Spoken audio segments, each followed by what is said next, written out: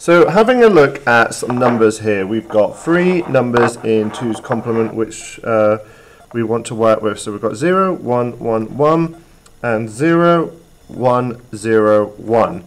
Now we have to fit the number into 4 bits. Now what we're going to do is we want to get this number and we want to subtract it. Now when we're working with 2's complement, what the best method of doing of subtraction that I personally find helps me is I convert this number first. So this number here becomes 1, 0, 1, 0, and then as we're working with 2's complement, we add 1 to that. That gives us 1, 0, 1, 1.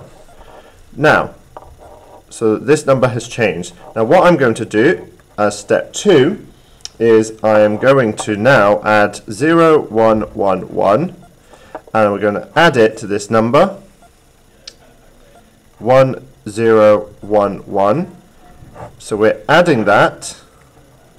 So 1 plus 1 is 0, carry the 1.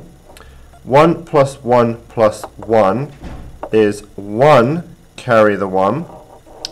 1 plus 1 is 0, carry the 1. And 1 plus 1 again is 0, carry the 1. But what we do is we discard that bit, and that leaves you with your answer, which should be 0, 0, 1, 0. Now that method works with all of them. We're going to go again. Alright, so we've got 1, 1, 0, 1. Then we've got 0, 1, 1, 1. So again, we're going to do this method here of where we flip this. 1, 0, 0, 0. That becomes a 1. Alright, so we're adding 1 to that, which gives you 1, 0, 0, 1.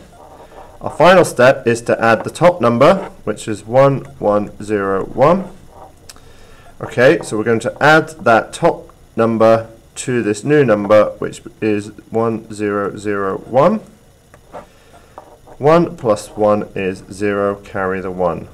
1 plus 0 is 1. 1 plus 0 is 1.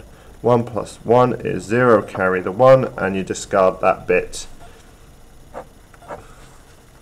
That gives you your answer. Then our next option is we have 0, 0, 1, 1, 0, 1, 1, 1.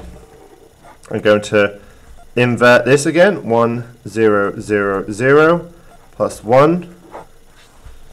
So then what we end up with, same number as before. Alright, so we are going to end up with 1, 0, 0, 1. We are going to add those top two numbers together, 0, 0, 1, 1, and then we are going to add 1, 0, 0, 1. 1 plus 1 is 0, carry the 1. 1 plus 1 is 0, carry the 1. 1. So 0 plus 0 plus 1 is 1. 0 plus 1 is 1. And your answer should be 1, 1, 0. So that kind of breaks down how you can subtract negative numbers and how you can work with that within 2's complement. So hopefully that helps.